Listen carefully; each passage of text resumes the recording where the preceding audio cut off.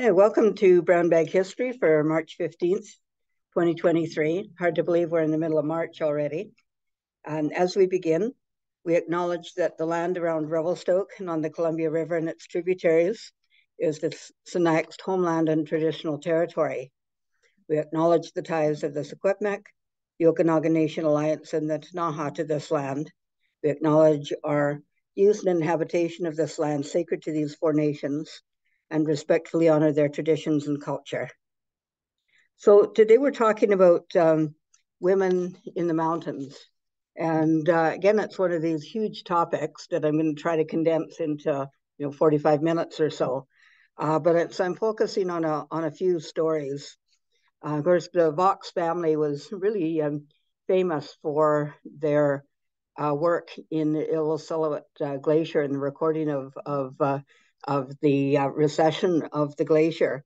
Mary Vox was born in Pennsylvania, and a lot of these women who were coming out, they were Quaker, and Quaker women were Quakers believed in education of women more so than a lot of other groups at the time.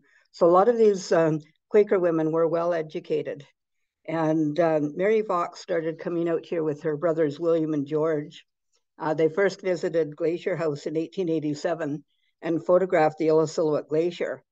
They returned in 1894 and were startled by the recession of the glacier in that short period of time. So they began formal studies and scientific reports on the glacier's movements, and Mary was included in that work. She didn't consider herself a skilled climber, but she climbed in the process of her scientific recordings.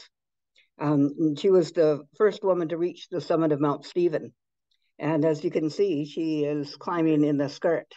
Some women did later use breeches, but a lot of them did climb in skirts. She was also a skilled photographer, painter, and botanist.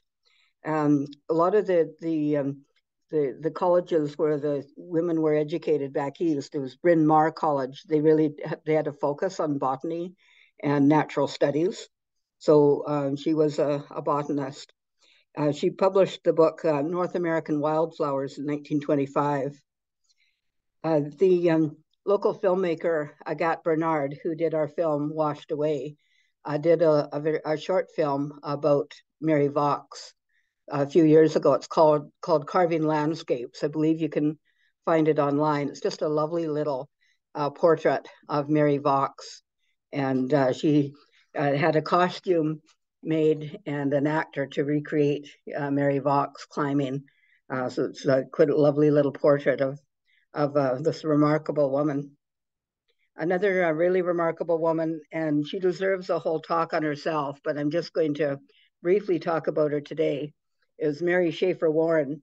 And there's one book on her called No Ordinary Woman, Story of Mary Schaefer Warren. And she was born in Philadelphia into a Quaker family in 1861. She made her first trip to the Canadian Rockies in 1899 and also came into the Selkirk. She was at Banff, Lake Louise, and at Glacier House. I'm assuming that most people here are aware that there was a big hotel at Glacier House. There's actually a photograph of it on the wall there. It was maintained by the Canadian Pacific Railway Company, and it really was sort of the seat of the base for mountaineering in the Selkirks. That's where people would come and establish sort of their home base and then climb from there. And at that time, the base of the Illecillewaet Glacier was only about a 20-minute walk from the hotel. So it was actually an easy hike or walk for most people. But Mary Vox met Dr. Charles Schaefer, who was a medical doctor and a member of the Academy of Natural Sciences in Philadelphia, and they were married. He was about 25 years older than she was. In 1891, they were in Canada for botanical studies, and Mary learned to draw the specimens in scientific detail. I think I've got an error in her first trip to this area was 1889, not 99. She had dried and pressed specimens and reproduced them in detailed watercolors and developed a technique for photographing them to complete the scientific record. She was elected a member of the Academy of Natural Sciences of Philadelphia in 1896 and was a member of the Geographical Society of America. Her husband died in 1902, and she returned to the Rockies and Selkirks to finish her husband's work and spent most of the rest of her life in Canada. In 1911, she published a book called Old Indian Trails of the Canadian Rockies and climbed in the course of her work, but she said she was not a comfortable climber. She said she was scared stiff at rocks and precipices, but she was up there just the same. She felt that mountain climbing, for the sake of saying that she was the first person on a certain peak, had not charms for her. A lot of people, a lot of the women had female companions with them, so that they weren't traveling alone with male guides. In 1911, she was asked to survey Malign Lake for the Geological Survey of Canada. One of her favorite guides was a man named Billy Warren, and they were married in 1915. And after that time, she lived in Banff.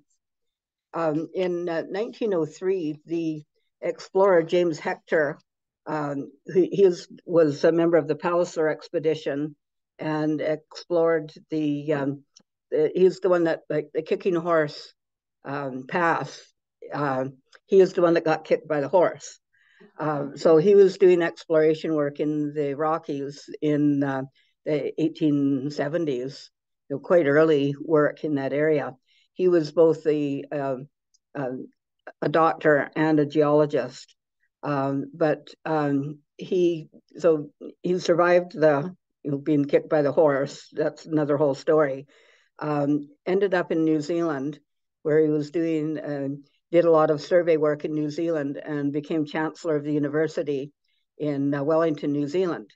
In 1903, he was asked to come back to Canada to talk about his experiences during that early exploration of the Palliser expedition. So he and his son Douglas came across to Vancouver, and then by train to Glacier House. And Mary Schaefer recalls that she was in Glacier House, and she heard this man saying, "I'm come back to find my grave," because after he got kicked by the horse, the rest of his party thought he was dead and was actually started digging his grave. So her ears perked up at this, and she went and introduced herself, and he was there giving a talk that evening. But his son, who was 26 years old, developed appendicitis, and they brought him to Revelstoke by train and got him into the hospital, but his appendix burst and he died. And he's buried in Revelstoke. And Mary Schaefer was there with Sir James Hector when he buried his son. She was one of a few people that was there. So some amazing stories there. And as I say, I could spend the whole talk on her. But we'll move on to some other stories here.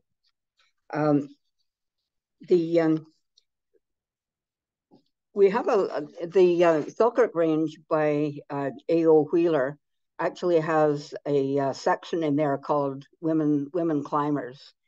And he talks about the first attempt on Sir Donald by a lady made by Mrs. Florence Gough, registering from Ottawa, Ontario. The guides were Edward Foyts and Charles Clark. They left Glacier House at 3 a.m. on June 7th in 1901, but it began snowing before they reached the moraine of the small glacier on the face of Sir Donald. By 1 o'clock, the overhanging rock at the head of the couloirs, where danger from falling rock is incurred on the present line of ascent, was reached. This is actually quoting from Wheeler. Said, "Here it was seen that further progress was out of the question if it was not desired to spend a night on the mountain. So it was decided to return, and after some difficulty, Glacier House was reached at 7:45 p.m. But a couple of months after that, on August 3rd, 1901, the first ascent was reached by Mrs. Behrens of Kent, England. And they left, her husband was with her as well. And they left Glacier at 3:15 a.m., accompanied by the guides Carl Schleniger and Charles Clark. Mrs. Behrens rode a pony to the end of the trail, where the steep ascent begins. They gained the summit at 11:30 a.m., and flashlight signals exchanged with the tower at the hotel. They took a few photographs and erected a small cross of stones on the summit. The minute book at Glacier was kind of the record of a lot of the climbers. That's where they were recording a lot of their observations and their notes of the climbs. And Mrs. Behrens wrote, "When we first got on the rocks, I asked the guides how long it would take us to reach the top. Their reply was, 4 or 5 hours. I thought to myself, what nonsense. I'm sure we can easily get there in an hour or so. Alas, my conceit was very quickly taken out of me, as I found that it was not such an easy climb as it looked. Be wise, friends, and never despise a mountain. It always gets the best of you in the end. I looked down once, and after that carefully avoided it, as the valley of snow and ice below looked, as far as we were concerned, as far away as Piccadilly or Chestnut Street, and to look up seemed almost as bad. In climbing, always look for the next foothold and nothing more, as if you look down, it is apt to frighten you, and if you look up, you get discouraged." And this photograph was taken by Mary Schaefer. And you can see she's just, she looks so cute there. She just has these cute little breeches and a jaunty little cap and a white blouse and a little bow tie. Very jaunty looking. It was noted that the first ascent of Eagle Peak by a lady was in September 18th, 1901. This is also from A.O. Wheeler.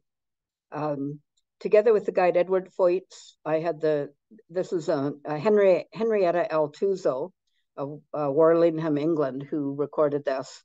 Together with the guide Edward Foyt Sr., I had the pleasure of ascending Mount Eagle on Wednesday, September 18th. We started at 7 o'clock, went up the trail, through a little brush, and up by the arête. We arrived on the summit at 5 minutes to 12. We made the return journey in 4 hours by the valley between Eagle and Green Mountains, a somewhat fatiguing way, since at this time of the year there is not much snow, but long stretches of rock and stone. The views from Eagle are most magnificent, and I counted 102 glaciers. This was the first ascent made this season, and it was the first time any woman had gone up. What difficulties there were reduced to a minimum by the skill and care of the excellent guide. Henrietta had climbed in the Alps in 1896 and came to Canada in 1898 to visit her brother, who was working as a mining engineer at Nelson. And they stayed at Banff and Glacier House, and Henrietta fell in love with the mountains. And so in return trip in 1901, that's when she made the ascent recorded there. She came back to Canada in 1904 and did several climbs in the Rockies and Selkirks, including a climb of Mount Sir Donald in 9.5 hours, which was close to a record at that time. By the early 1900s, there was definitely increased interest in climbing by ladies. In the Alpine Club of Canada was formed in 1906 by A.O. Wheeler and Elizabeth Parker, who was not a climber herself, but she was a reviewer for the Manitoba Free Press, and she reviewed A.O. Wheeler's Selkirk Range, which was actually written as a government report, but probably the most interesting government report you're ever likely to read. And she chastised him for suggestions that Canadians form a chapter of an American climbing club, and said that Canada needed its own club, not a branch of another one. So the two of them were responsible for the formation of the Alpine Club of Canada. We have a full set of the journals from the first journal in 1907 up to the up to about 2015. We've got those in our library. If anybody ever wants to come in and read them, they're welcome to do that. They're a really great record of that early work. The first camp of the Alpine Club of Canada was at Yoho in 1906, and there were several women present there, including some from Revelstoke, amongst them Eva Hobbs, we'll be talking about in a few minutes. And they're kind of the test, sort of the membership. To be a full member, you had to do a climb of Mount Vice President and in Yoho. So there were several women who achieved that at that time. Jean Parker, who is the daughter of Elizabeth Parker, has a piece in the 1909 Alpine Club of Canada Journal, and on the second ascent of Mount Tupper, which she did in 1908. And there's an article describing the whole climb. The first ascent had just been 2 years previously in 1906 by a German climber, and so when they were preparing for their climb, she said frequent trips were made down the track to look at Mount Cheops, the weatherman of the Selkirks. I was almost afraid to leave the hotel for fear of disturbing that most important factor, the weather. So at 3:15 on Saturday afternoon, they left for Hermit Hut, where they were to spend the night before making the climb the next day. The hut was about 2,300 feet above Rogers Pass, built by the CPR for the convenience of climbers. She said, nothing is too bad to say about that trail. It is very steep, very stony, and on this occasion, very wet and slippery and altogether stupid. I found it necessary to stop often, and my stalwart companion felt anxious, as he afterwards confessed, about my staying power for the real climb. They reached the hut at 6 o'clock. She said at 9 o'clock, our spirits were down to zero, for the rain came down in torrents. Once the rain stopped, they settled down to sleep. She said, I had some difficulty in curling myself up to be free of the pools of water, for our tin-roofed hut leaked.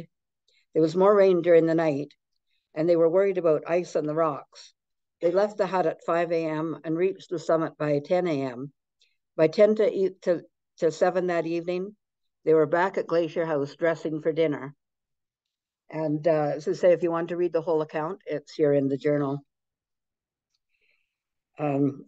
There's in the same volume, the 1909 journal, there's an article called Mountain Climbing for Women by Mary E. Crawford. And she said that the first recorded climb by a woman was in 1809 when a woman named Maria Paradis was taken to the summit of Mont Blanc in the Alps by a climber named Jacques Belmat. And she did it for money, which she admitted. But the author of this article said, neither can she be said to have climbed the mountain, as she was literally taken by Belmat and hauled up like a sack of potatoes.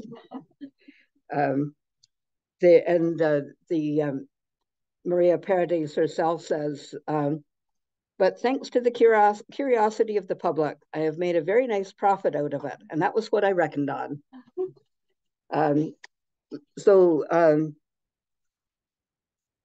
This author, Mary Crawford, there's lots of Marys here. Mary Crawford said, there's no recreation which in all aspects of surrounding and exercise will bring about a quicker rejuvenation of worn out nerves, tired brains, and flabby muscles than mountaineering. Ennui has no place in the vocabulary of the woman who climbs. The words which wrote it are enthusiasm and exhilaration. And the whole article is really encouraging women to get out and climb. So there's a couple of photographs accompanying the article. And these women are wearing skirts. So it was some women still chose to wear skirts when they were climbing.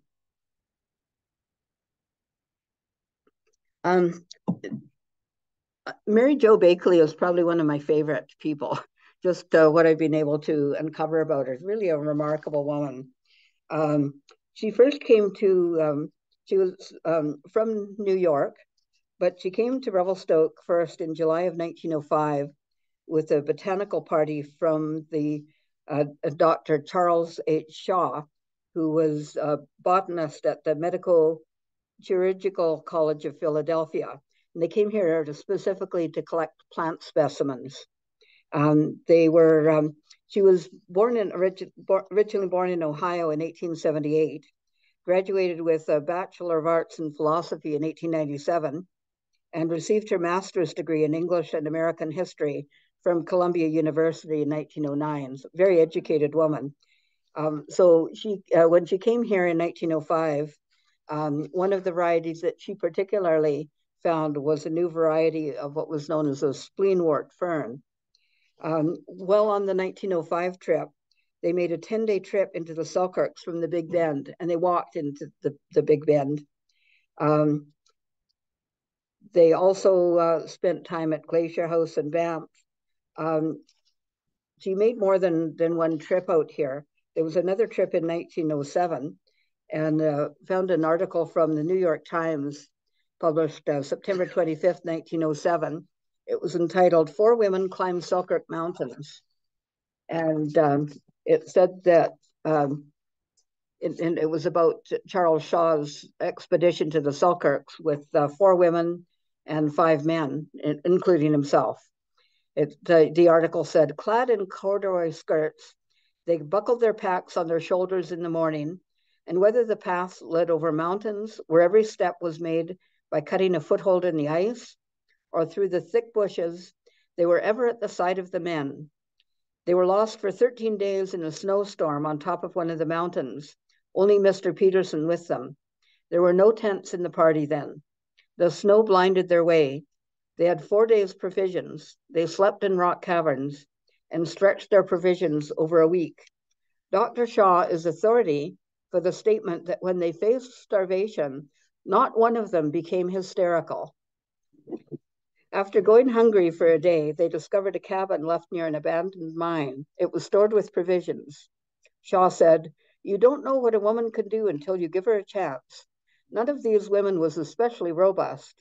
I'll venture to say that any of the anemic-looking stenographers and typewriters you'll find working in a small room on the 18th floor of an office building could do the same thing if she believed she could do it at the start. Mary Job came back to the Selkirks in 1909 to join an expedition to the headwaters of Gold River, and had another woman, Bess McCarthy, was with her. They were part of the expedition of Professor Herschel C. Parker, who was the head of physics department at Columbia University, and Howard Palmer, a lawyer from Connecticut, who were heading the expedition for the Dominion Topographical Survey. Palmer produced the 1915 reconnaissance map of the Big Bend, which we have in our archives, and actually we have on display and for sale. They climbed Mount Sir Sanford during that trip as well. There's also an article from the New York Times, September 25th, 1909, said Miss Mary Job, an instructor in history at the Normal College of the city, and in her student days an athletic Bryn Mawr girl, was a member of the recent Canadian Topographical Survey expedition exploring in the Big Bend of the Columbia at Mount Sanford, British Columbia, the highest of the Selkirks. The party traveled over uncharted rivers, cut through a primeval forest, and explored dangerous glacier-clad mountains, bringing back scientific data and a picture history of a region never before penetrated by white men. While admitting that the trip was strenuous, Miss Job says that it was altogether delightful and that she never felt overtaxed, even after a 12 hours climb. She said it is not too difficult for any woman of courage used to outdoor sports and exercise. And she did a lot of other climbs in the Selkirks and near Mount Robson. And there's actually Mount Job near Mount Robson, there's Mount Robson Provincial Park, named after her. In 1924, she married Carl Akeley, who was an explorer, scientist, sculptor, and taxidermist. He was the African specialist at the American Museum of Natural History in New York City. That's the museum where they filmed Night at the Museum, the original Night at the Museum movie. And Carl Akeley was in charge of the African Hall in that museum. He died of a tropical disease in the Belgian Congo 2 years later, and Mary took over his work as advisor in the development of the African Hall of the museum, which was later named the Akeley African Hall. She held that position until 1938. So I like to think that we've got a little bit of a connection with the Night at the Museum movies through Mary Jo Akeley. In September of 1937, Mary Jo Akeley came back to this area, and she did a trip with the Earl and Estelle Dickey and Earl's sister Shella. And they went up the Big Bend Highway as far as Goldstream, camping overnight at Downey Creek. And she was happy to see places that she'd been there more than 30 years ago when she'd made the trip on foot. And it said that Mrs. Akeley, Miss Dickey, George Merkel, and Earl Dickey left for Donald, where they traveled by auto to Boat Encampment, Canoe River, and other places on the east leg of the Big Bend Highway. And Mary Job was talking about her 1905 trip. She said that on one occasion she walked from Revelstoke to the Groundhog Basin, where Dr. Shaw had his permanent scientific camp. And 2 years later, she again walked to the Standard Basin and the headwaters of Downey Creek. So pretty amazing woman. And this photograph was taken by Earl Dickey in her 1937 trip to the Big Bend. Eva Hobbs was came to Donald with her family in 1892. Donald then was a divisional point for the railway. And she went to high school in New Westminster and had a teaching certificate at the age of 17. She went to a little tiny place called Whitewater, which was between Caslow and New Denver. And she said that there was a boy in the class who was the same age as her. She said, well, you see how big I am, which wasn't very big. And I had a big boy, 17. Well, he undertook to boss the teacher. The teacher undertook to boss the boy. That wasn't fun, and he quit. She taught at Illecillewaet with 15 pupils, and then went to Hope Station across the river from Hope in 1902 and 1903. She said there were 5 houses there with 15 children. She wrote home, "Mother, the place is called Hope, but it should be called Despair."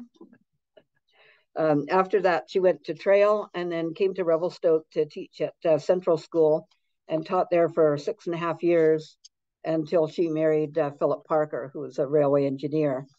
The principal of Central School was A.E. Miller, and he was a mountaineer, and he took his teachers on long hikes into the mountains, including Mount Revelstoke before there was a trail there. Miller Lake is named after Miller. He was also a member of and Eva was a member of the Alpine Club of Canada in 1906 when the club formed, and as I mentioned, participated in the camp at Yoho. And a Revelstoke Mountaineering Club was formed in 1909, and she was the vice president of the club at that time. So Eva Lake on Mount Revelstoke is named after her. She said, we have an interview with her, and she said, in 1909, I undertook to camp up there with my sisters and 2 friends. And we had a packer take our equipment up on the horse and put up our tent. And we were up there for 3 weeks.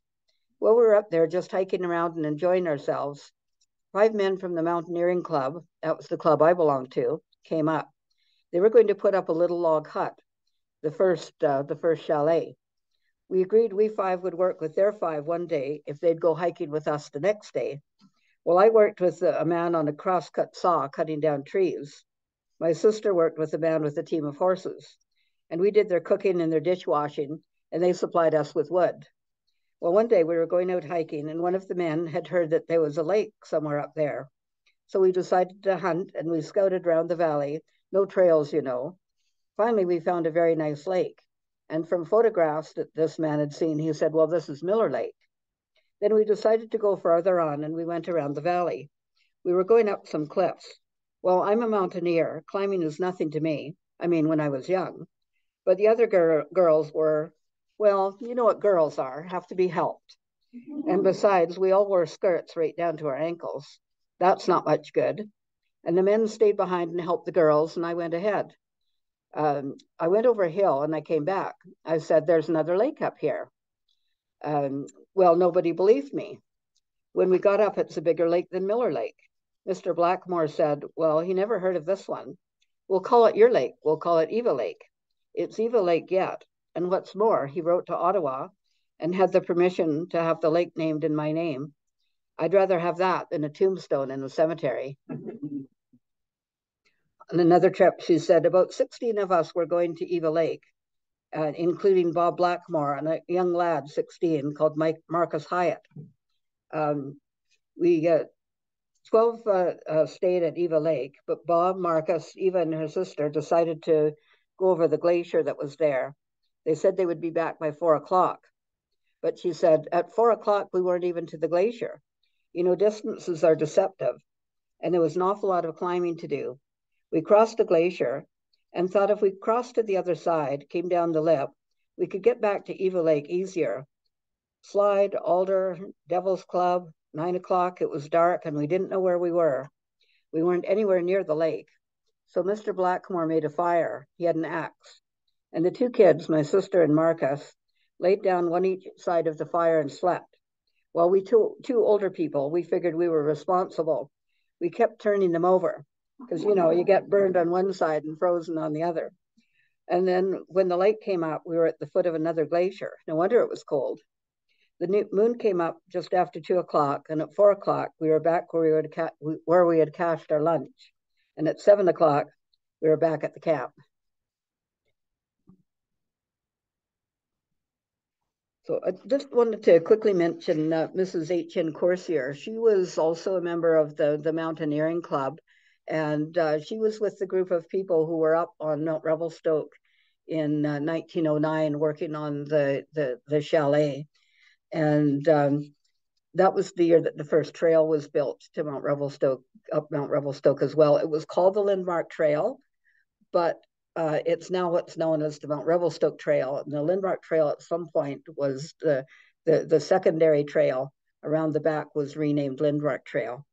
But in any case, Mrs. Corsier was up on the mountain in 1909. And while she was up there, their young son, Lancelot, was nicknamed Dooley, was about 6 years old. And he and another boy were playing in the Columbia River just below near Front Street because the family lived at the end of Front Street where the River's Edge apartment building is now. And Dooley fell into the water and drowned. And Mr. Corsier had to climb up the mountain to find his wife and tell her that their son had died. So just a very tragic circumstance. Of course, their youngest daughter, Isabel, was known as the women's world ski jumping champion of Canada. And there's that lovely statue now in front of City Hall in her honor of last year was the 100th anniversary of her jump. Also want to mention Sophie Atkinson, who was a well-known painter from England.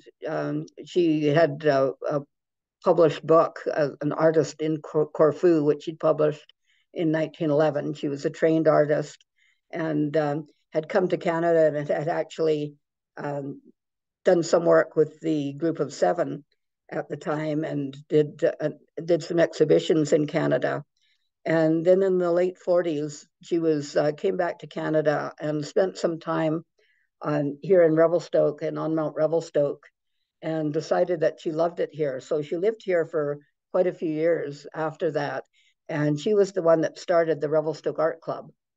and trained a lot of painters here. There's still a few people in town that have that took lessons from her. And she spent a lot of time on Mount Revelstoke um, painting. So I wanted to mention her as well. The Kelowna Art Gallery this year is doing an exhibition on the paintings of Sophie Atkinson and Nellie Duke, who was an Okanagan painter who spent one summer up at Heather Lodge and did some paintings up there. We've got one painting in her collection. But the Kelowna Museum is going to be borrowing 13 Sophie Atkinson paintings from our collection for the exhibit. So I think it's opening in May of this year. So if you're in Kelowna and get a chance to go in, it should be a great, lovely exhibition to see. And then I wanted to talk a little bit about Emma Roberts. And Emma was, let's see what time it is. Emma was born in Cornwall, England in 1883. And I came to Canada in probably about mid-1910s, about 1915 or so. And her husband worked on the bridge and building gangs with the CPR. She took tons of photographs of this area. We've got an album that she donated to the museum back in probably in the 1970s, and it's in our archives. There's a few hundred photographs in there, and a lot of them are of her trips into the mountains. So there's about 1919 when they'd gone up to that was the original chalet at Balsam Lake, which is also referred to as Prospect Lake in some of her photographs as well. She also renamed some of the lakes after her daughters, Cherry and Eileen, too. But those were never the official names. But they spent a lot of time hiking. They did some trips take pack horses up, but most of the time they were just climbing up on their own. They did one trip in 1919 when they spent a couple of weeks up at Miller Lake in that area. So several women in of course, you're not supposed to do that now, go off trail. And this is on their Miller Lake trip in 1919. This is climbing one of the old cliffs above Miller Lake. This is one of my favorite photographs. And they all had their little dog. I think it was like a little Boston Terrier with them on a lot of their trips.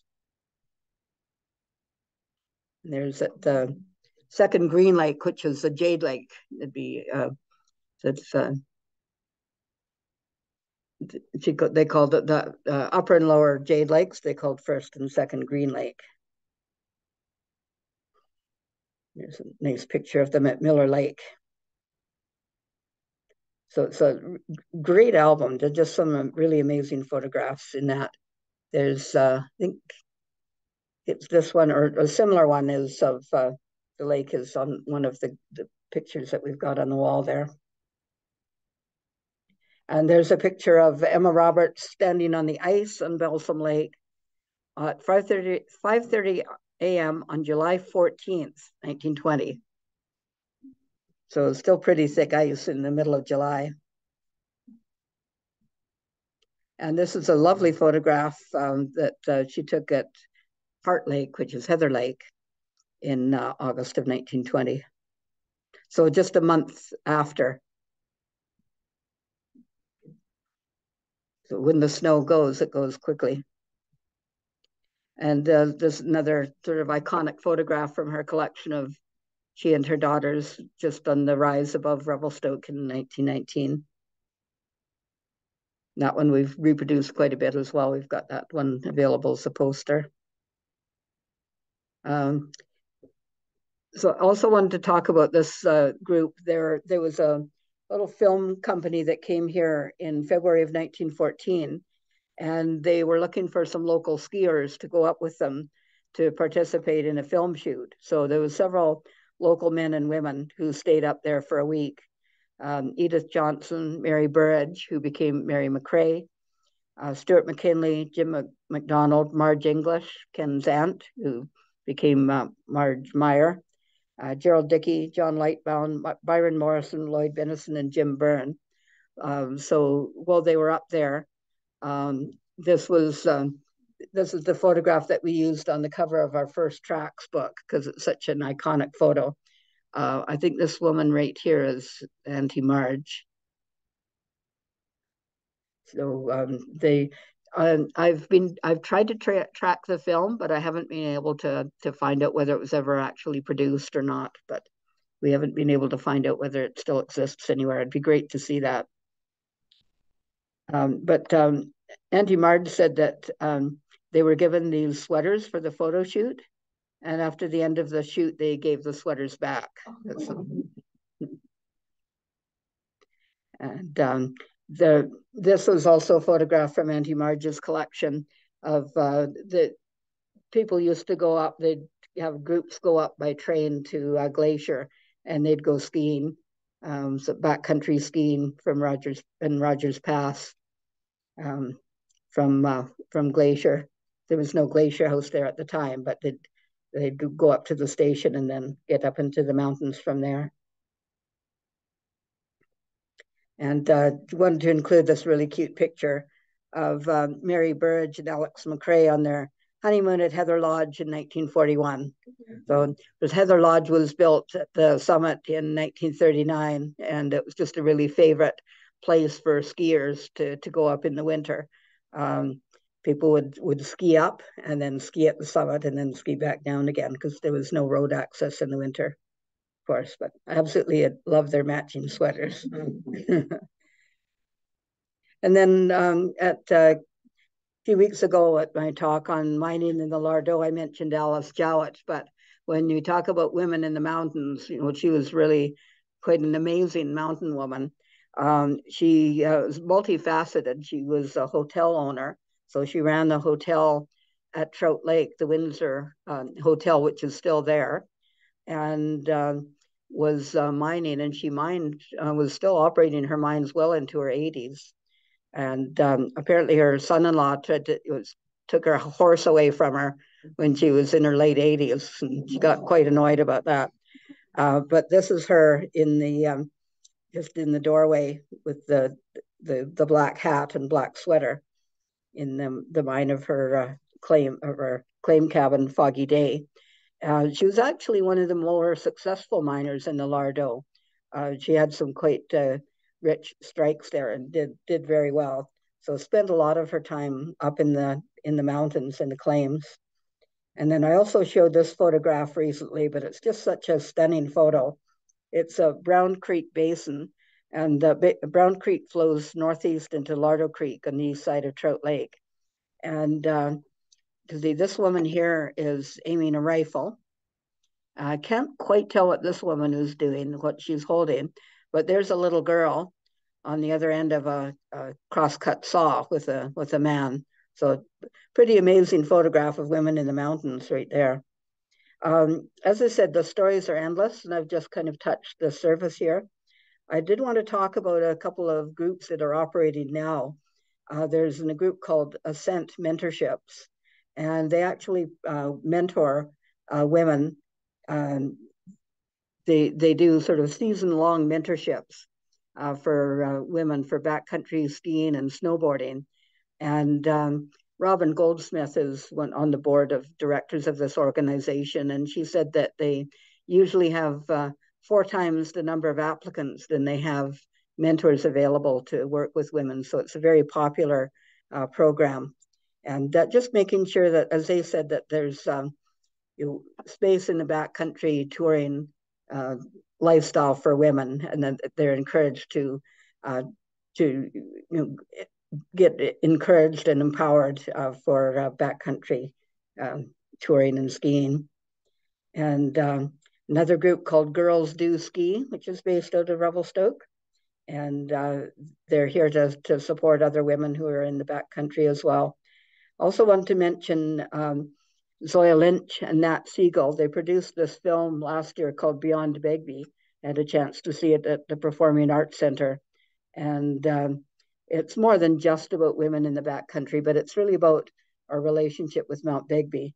And the evening that it was a part of was about other women and Indigenous people and people of color participating in extreme sports.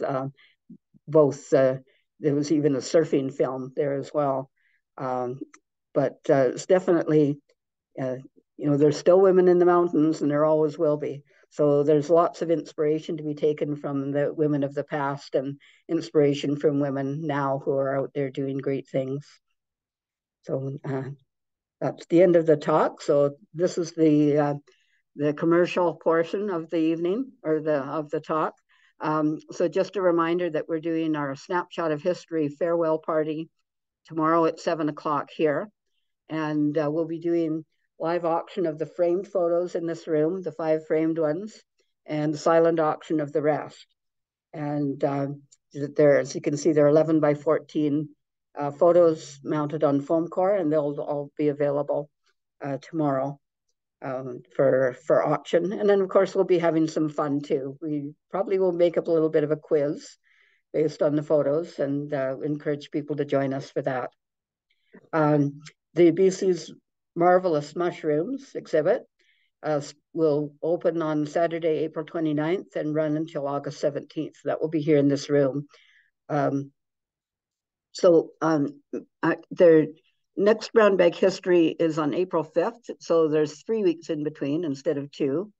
And it'll be on newspapers in Revelstoke. And so we'll be having that one. And then 2 weeks after that, we'll be having our final formal brown bag history of the season. And that's going to be a 20th anniversary brown bag lunch. So you'll actually get a brown bag lunch. So I'll be having a sign up sheet for that before too long, so that we'll need to know how many sandwiches to make for that one. But yeah, we've been doing brown bag history for 20 years. I've done over 350 talks. So we thought it's time to celebrate that. And then I won't be doing programs here while the mushroom exhibit is up, but might find some other places in the community where we can do some talks, maybe find a restaurant or something that would host us for a brown bag talk, or an outdoor location. So we'll I haven't quite figured that out yet, but we'll probably be finding some way to continue some talks while this room is occupied. So thank you for joining us, and we'll see you in 3 weeks.